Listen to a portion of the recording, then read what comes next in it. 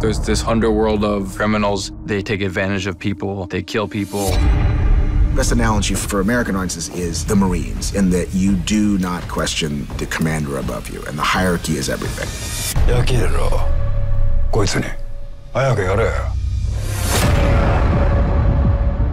During our time period, which is 1999 into 2000, we go a lot deeper in the ways Yakuza culture was developing in terms of resorting to guns, in terms of cops finally cracking down. Deputy Superintendent Nagata from the National Police Force has come in, new ideas on how to defeat the Yakuza. 執行妨害。選挙デモとか警察に妨害する行為をした時に捕まえるぐらいでヤクザには使ってないんですよね、それまで。The Hishinuma raid in episode 3 really is our first big set piece, and we folded in the stunt coordinator and started working with Miki Maya. 結構屈強な男たちですから、力をどう受け流して本当に倒しているように見せるかっていうのは相当大変だったと思います。She was just so fluid and fast, it was remarkable. 今まだ痛いです。Because of the government crackdown, the Yakuza Gumi had to shapeshift and insinuate themselves more into legitimate businesses. I wanted Tazao and his men to look like Goldman Sachs bankers with guns, because they are changing the rules of the Yakuza. よりヤクザから脱するじゃないけど、政治家と癒着して、より自分の力をでかくしていくためには会社を作る。We specifically had Ashida with his back towards the long hallway so that we could have Tozawa looming in the background coming and then reveal him standing over Ashida. And that Yakuza summit on the rooftop is when you finally figure out what Tozawa's been up to. It was all a trap. 留守中千原の門がうちの島を荒らしてたのは一体どういうことです？ The real iconic moment for me was when all the Oibuns are excused and you have the whole city in the background, the two bosses, who's going to be the king of Tokyo. A war is coming, a Yakuza war. Guns are anathema from a moral standpoint for the Yakuza, but finally Ishida's like, yeah, we need guns. We went to Nagano, we went up into the mountains in the snow. We would finally be able to get outside of Tokyo and open up the scope of the show a little bit. Just the scenery is really refreshing to see after shooting so many days in Tokyo. We took time finding the right location for them walking in the woods.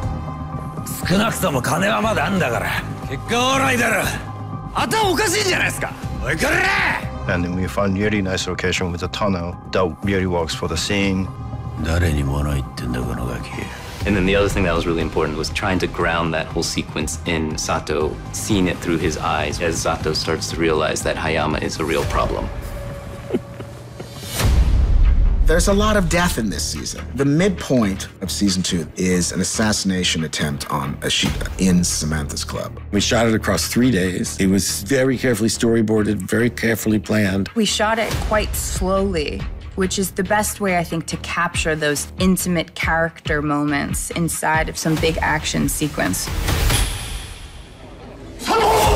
There were a number of gun battles that erupted, more in the early 90s than in the late 90s, so we're sliding the timeline a little bit. One of the challenges was how much we should do on set and how much we should do in post. Some scenes we did with scripts, and then the other parts we did with a blue screen. It's a balance between being efficient and effective. 羽を詰めるカプセルを作って、その中に火薬と羽を詰めて分量の調整をしました。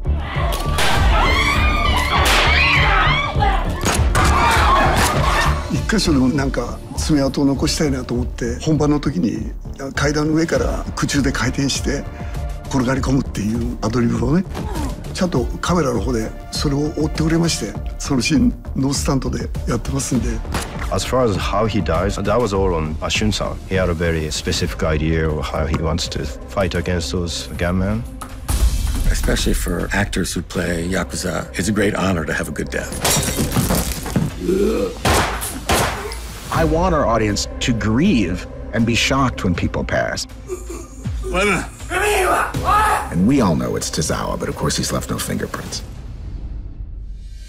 石田が死んだ時に葉山はすごい衝撃は受けるんだけど、その半分で嬉しいっていう気持ちもあったと思うんですよ。若頭は俺だ。後継ぐのは当然だろう。 He immediately understands that Sato is beloved within the Chiharakai and therefore sets out to make him his enemy. カイトっていうキャラクターが扱いやすかったんだと思うんですよ、葉山にとっては。だから僕のこの揺さぶるための道具になるっていうことだと思うんですよね。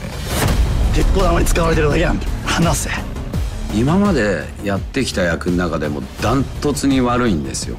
そこをやる楽しさっていうのはとってもあります。